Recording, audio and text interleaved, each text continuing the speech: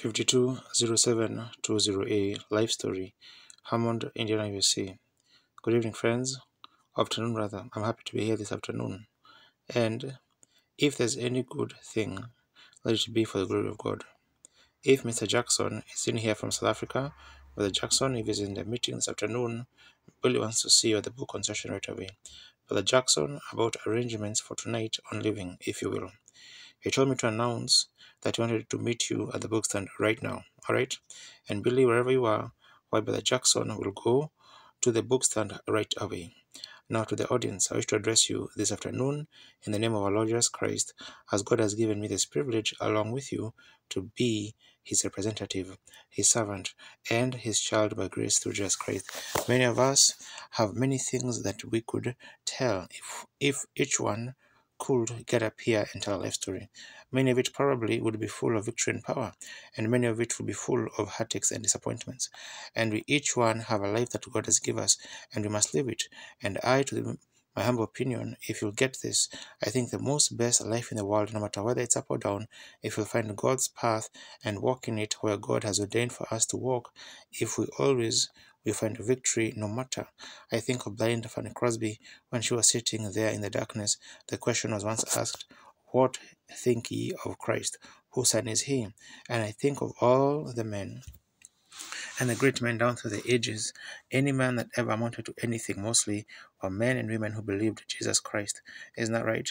And I think of how the prophets wrote of him, and how the ancient men they foretold of him, and how the patriarchs and how the rulers who raised against him was brought low, and so forth. And I think down through the age, I think of the father of our nation, Washington, how he trusted God. I think of Abraham Lincoln. Lincoln, of course, I'm not a politician, but Lincoln was a favorite amongst all the presidents we've ever had. He had to come up the hard way. Maybe because I had to come that way is the reason I sympathize with Lincoln, splitting riddles and writing in the dirt and so forth, and the only books that we believe that Lincoln ever had until he was 21 years old was the Bible and the Fox Book of Martyrs. And that's what molded that character. Let me see what you read. Let me go in your office, in your house, and see what you read. I will tell you about what you are. That's right, see everything to its nature. And you keep the Bible laying close to it for your children. Read it, for example. You read it yourself. Be an example. That's what I didn't have in my young life. But by God's grace, I want to put that before my children. And if there's any grand generation, another generation, may they put it before theirs. And now, if we could think today, I heard you when I came in last night, till my heart was thrilled when you were singing, "All hail the power of Jesus' name, let angels prostrate fall." There's late Dr. Dewitt. When he was dying, he was standing before his congregation. He was trying to represent Jesus Christ as being the greatest of all. He was God, he was Emmanuel, and how his power should be in the church, and it would make them quit their selfishness. He was a pastor of a great church, and his congregation even was against him. They were waiting just for conference so they could vote him out, and so forth, and send him away. But his heart was bleeding. And so then while he was preaching his heart out one day, he had a heart attack and fell forward. There happened to be a physician in the church come to him and said, "Dr. Dewitt, you just have a few minutes longer to live. You can't make it." He called for two faithful deacons who held up his hands, and they got his hands up and stood him to his feet and said, "Let me stand on my feet as long as there's breath in my body."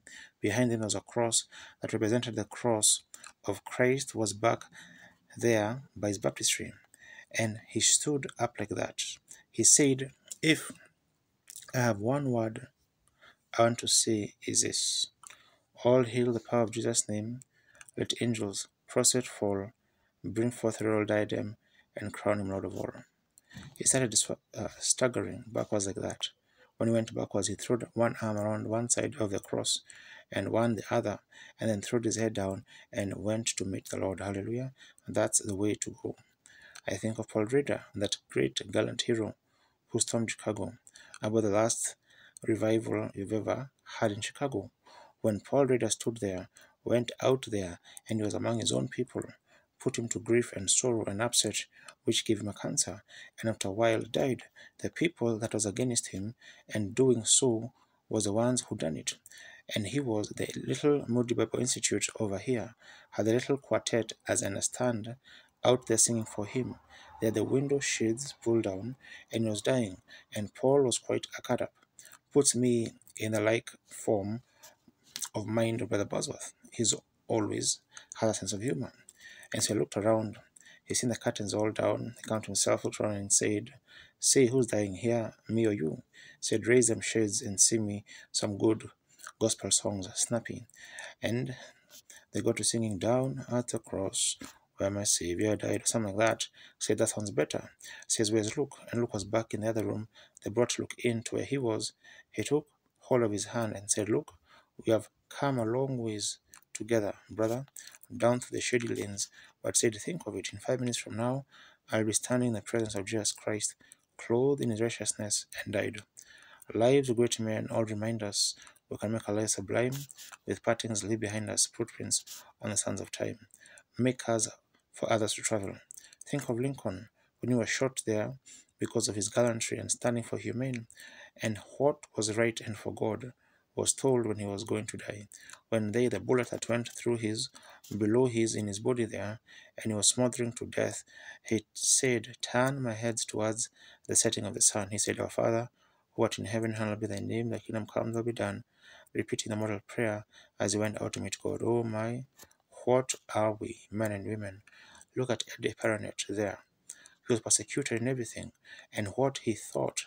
He wrote one day there, when the inspiration hit him, he picked up the pen and wrote the inauguration song, "All Hail the Power of Jesus' Name." I think of Hoskins there, when he wrote the Amazing Grace, how sweet the sound that saved a wretch like me. I think of blind Fanny Crosby. What could God promise you? You never seen a daylight in your life. You're blind all your life. What do you think about Jesus Christ? She said, "Pass me not, O gentle Saviour, hear my humble cry, while on others thou art calling. Do not pass me by, thou, the stream of all my comfort, more than life to me. Whom have I on earth beside thee, or whom in heaven but thee?" Let us be up and doing, with a heart for any strife. Be not like a dam-driven cattle, be a hero. Each one of you is a Christian. You are born again Christian. Then let's stand up. No matter how bad the battleground, the background has been, let's look forward now to the coming of our Lord, when this mortal will take on immortality. Back to a few moments now. I'm trying not to keep you no longer. It's already past time. 20 minutes after 3. I'm go about an hour. I'll try to be finished if I can. Many of you here probably has had a life story, things that I hate to go back over. But one of my greatest altar calls I ever made in America, I had 2,000 sinners to come to Jesus Christ in Pensacola, Florida. After the life story one afternoon, I trust to God that was next to Durban, where we had 30,000 now. I want to read a portion of scripture, always God's word, because my word fails, but God's word can't fail. Now found in the 13th chapter of Hebrews, at the beginning of the 10th verse, and reading 14th verse inclusive. We have an altar whereof they who have no right, which serve tables, for the bodies of those beasts whose blood is brought into the sanctuary by the high priest for sin, are burned without the camp. Wherefore Jesus also, that he might sanctify the people with his own blood, suffered without the gate. Let us go forth therefore unto him without the camp, bearing his reproach. For here we have no continuing city, but we seek one to come. How many of you is away from home today? Let's see your hands. Away from home. Just looky here. As I think, if I had time, would sing that song. We are pilgrims and we are strangers here. We are seeking a city to come. Is that right? No matter where you ever roam, there will be no place what will ever take home's place. Is that right? Wouldn't you just like to take a little trip today? Most of you here are my age, or maybe a little above. And wouldn't you just like to go back to childhood? Just be a little while and go back and live another day in childhood? Wouldn't you love to do that? Oh, how I would like to. Even though with its sorrows and tears and disappointments, I'd like to live one more day of it, just to go back. I remember the little old place where I come from, and no matter how humble it was, every one of you here can remember the old place where mother used to stand under the tree, perhaps on an old cedar washtub with a washboard, and you as a little girl or boy playing around, maybe time. You remember that, the many heartaches and sorrows that went through, how you pulled onto her an old spotted apron like to see her again today, but that can't be now. Now, she goes on, like to see old dad when I used to see him come from the field with that red handkerchief stick in his pocket. See him get up of a morning on a cold morning and go back and make a fire in a big old drum stove. I used to hear him sing, "Oh, where's my boy tonight? My heart overflows, for I love him, he knows. Oh, where's my boy tonight?" As him stand by the little old wash bench with his sleeves rolled up and washing his face and hands, and he had real black wavy hair. He looked around. Oh, how I'd like to see him once more, but I can't. He's gone on. Here we have no continuing city, but we seek one to come. If you could go back to the home where you was raised at, it wouldn't be home that you was one time. A few days ago, I'd taken someone who came to visit me up there where the old home place was. Why? There's a housing project. Well, it's it isn't the old home anymore. We have no continuing city. I remember when our first little home we lived in was a log house. There was about 3 or 4 of us little Branhams out there. We didn't even have a floor, just the dirt. Papa in the right in the middle of the floor. He had a stump that had been sawed off and laid in there, and some rock laid on top of it, an old drum stove sitting there, and how the table where it was made out of, and an old bench that he got some boards off of a barn down there and sawed a bench out like a church pew like, and set it behind the table. And mama, the little old, we call it a monkey stove. Anybody know what a monkey stove is? Let's say you are. Oh my, that's fine. An old-fashioned coal oil camp. Did you ever clean a lamp chimney? Let's see. Well, I'm not the only country boy here. I'm going to take off my coat and feel right at home. That's right. Yes, sir. How many ever slept on a straw tick? Let's see your hand. Well, say Chicago not a big place after all, is it? That's right. My, how many times have I slept on an old straw tick? And first time you put in there, maybe feel the grasshopper kicking. Have to get up and find him, where he was down in there. Why, many times I've done that, sure. See, Mama, take that big old stick she was hanging on the wall, a piece of an old, well, she done, used to, or three, she'd use it to poke her clothes with it out in the yard when she was boiling her clothes. Did you ever boil your clothes in the backyard? Oh my. Lye soap, and she'd use that to punch her clothes with. And she had a string in it. She'd hang it up on the wall. Now, that was hers on that side. But the other side was a golden rule that hung on the door, right over the door, you see. It was a hickory about that long, with all the 10 Commandments wrote out on the end of it.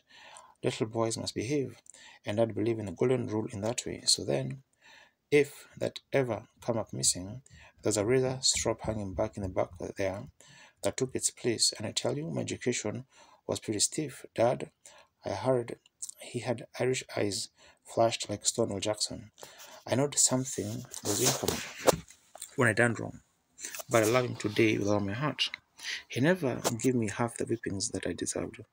And then I remember Mama used to take that stick and smooth out the bed, the mash it down, and smooth it out. How many knows what a bolster is? It's a big well. What do you know? Say, is there anybody here from Kentucky? Raise up your hands. Well, my. That's exactly something, isn't it? All right, down in Indiana, or this is Indiana, down in southern Indiana, there's some I asked there one day in my church. I said, how many here is from Kentucky? And about 2/3 of them stood up. Someone said, I said, I don't get it. And one of them stood and said, but Branham said the groundhogs and Kentuckians has took the country. So coming across from over the other side, but there in the front of this little old log cabin, I remember I used to look at them, old chinked mud in the cracks like that, and I'd say, my, That house will stand forever. Why? It can't go down. What a wonderful place it is. But my, you should see it now. See, here we have no continuity. And around in front of the door was a place wall off, and it was just bare and sleek, where we, a little bunch of Branhams, played out there like a bunch of little opossums or something around there. Little bitty fellows wallowing around over one another. Say, I'd like to live that over again. I really would, I say. I remember the old spring where I used to go down there and lay down on my stomach and drink, come back up, go out and take Dad's a jug of water out of the spring back out to the field where he was in harvest or something.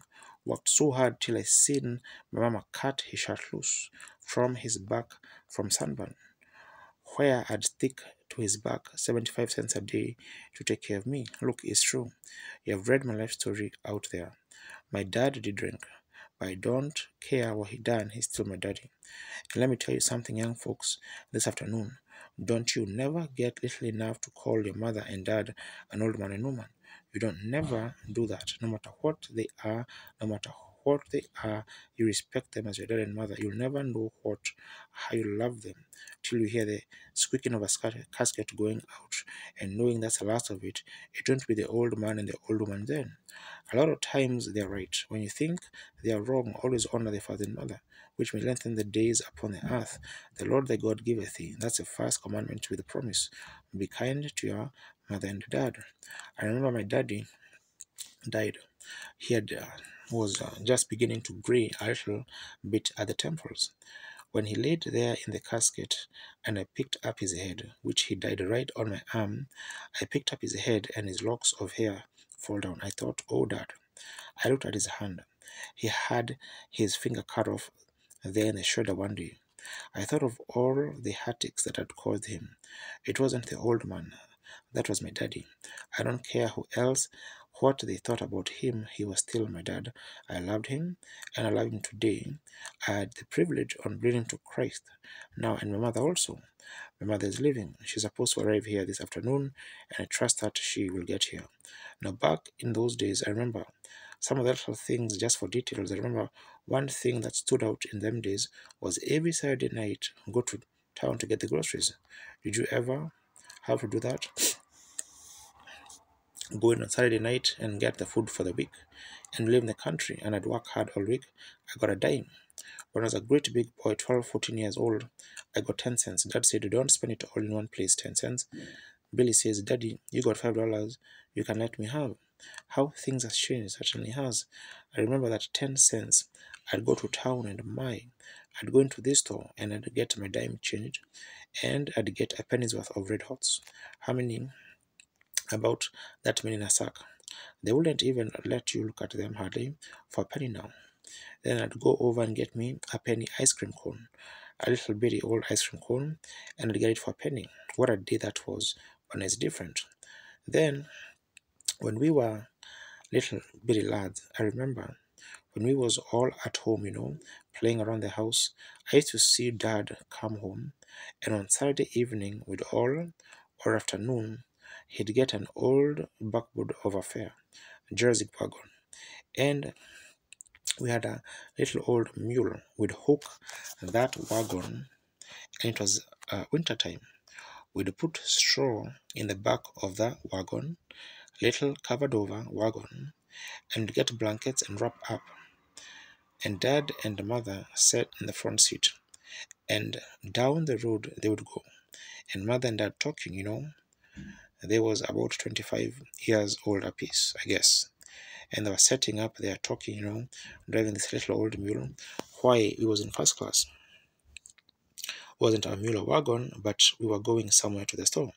Dad would get about $3.50 for the week, and he would go down, have to spend every bit of it nearly for groceries to feed all those kiddies through the week. And we didn't have fried chicken and so forth, but we did have to get things that really stuck to the ribs, potatoes and things like that, that really hung on, went a long ways. And so I remember when Pap would pay his grocery bill on Saturday night, that was a treat for the little Branhams. He'd get a sack full of candy, little old peppermint stick candy, that was good. I remember when he'd come out there, maybe he'd have 4 good-sized sticks, and there was 5 Branhams to divide it between. Everyone looking to see that he got his share. Them sticks had to be broken up and divided just exactly equal among them, cause all eyes was turned to that candy. I guess I cheated a little bit on that. All the kiddies would get all they could eat, and they were just eating all they could and eat their candy up. I licked mine a little while, and I'd reach over and get a piece of that old brown paper sack the meal was wrapped in, and pulled off a little piece of it and roll it up and put it in my pocket. I wait till Monday. And so then I think now Monday come along and mom would say, Billy, I would say, yes, mom, take the bucket. It wasn't one of these little old galvanized buckets. It was a big cedar bucket and an old God dipper. Haven't you ever seen a God dipper? And oh, that's right, all right. And go down to the spring and pull up the water, and put it in the bucket. That was my job. I look over to my brother and I'd say, I tell you what I'll do. If you go get the bucket of water, I'll take. I've got my candy yet. I'll let you lick it till I can count 10 slow. 1, 2, like that.